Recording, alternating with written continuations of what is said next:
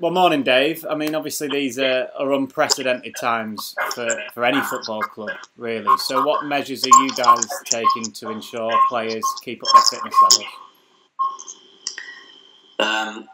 Yeah, like you say, they are unbelievable times, and it's not something we've ever really thought, and we've not had a strategy in place. So there's been a lot of very flexible thinking on behalf of the group, and I'm quite lucky. I work with some unbelievably talented individuals, like within our sports science team. So Matt Reeves and Tom Joel, along with Glenn Driscoll, basically have formulated the sort of strategy, and Matt Horton as well has really implemented a number of programs. So all of our players are following a significant sort of home programs in terms of their fitness and their strength and conditioning, with the strength and conditioning teams of Mitch Willis and Pete Habersham really running that side of things for them.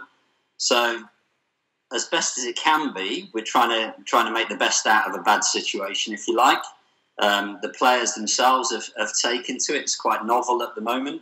How long that lasts for, obviously, it needs a lot of flexibility in the system to be able to make sure that we can keep achieving the standards we have done so far. But it's been a nice challenge for us, something a bit different, which also gives you a little bit of energy and a new bit of zest to it. So all things considered, they're done quite well in terms of the programming so far. How are you dealing with players that are returning from injury or have injuries currently? Because, again, from a mental side of things, that must be very difficult for those players as well as physically as well. Yeah, again, I'm really fortunate. As a head of the department, it makes my life much, much easier when I work with a group of people who are forward-thinking and who embrace change. So Simon Murphy and Gary Silk, the other two physios that work with me at a first team level, and then all of our physios who work all the way throughout the academy are very, very flexible in the way that they work.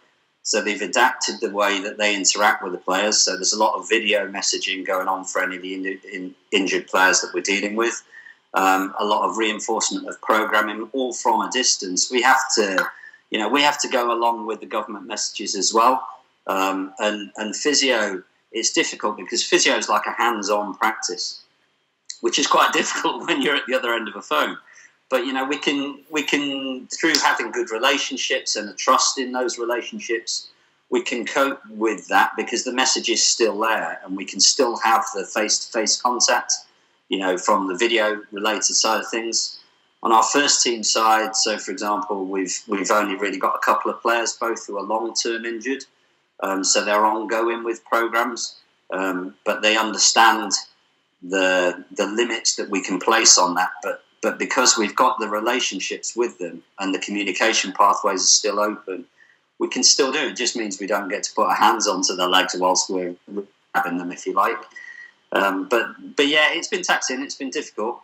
It's also given us an opportunity to do different things that we haven't done, in terms of the way we communicate, but also in terms of our planning. So because we have a little bit more time to ourselves, say in the afternoons now, when we're not interacting with the players, we can evaluate really where we've been as a department and how we've addressed a number of the issues in terms of injury risks and management this year.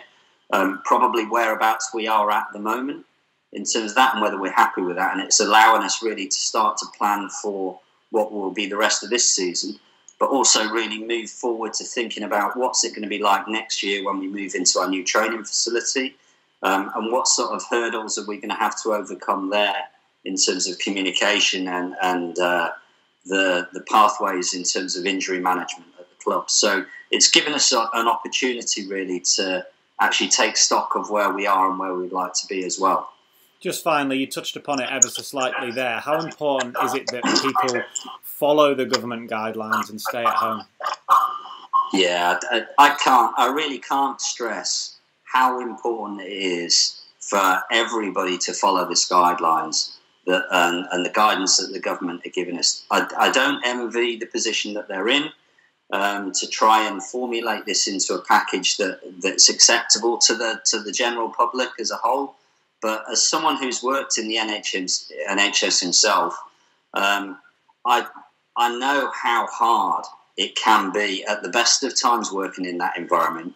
And I can only begin to imagine how stressful and anxious those people are going to be working within that environment. You know, when you're working in the front line in any industry and you're face to face with a family or a patient, and you don't have the relative equipment, or you don't have the answers even, it becomes really, really difficult. We've had a lot of conversations between our staff and our players as such, and we know that as a football club, Leicester City, you know, we're an organisation, if you like, but we're part of the bigger community in terms of Leicestershire, and we know that we need to try and support the NHS staff within Leicestershire as best as we can, and we're trying to formulate ways we can do that.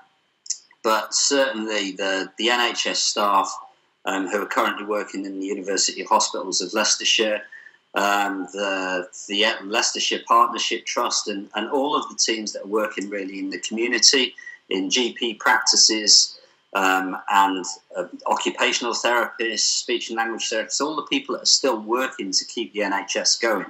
It's really important we support them. It's also important to know that even the private healthcare system within Leicestershire has changed as well, and that needs our support now as well. So the Spire Hospital in Leicester, that's based in Oby, and Nuffield over in Scraptoft, they've both been commandeered to come in line and help support the NHS services.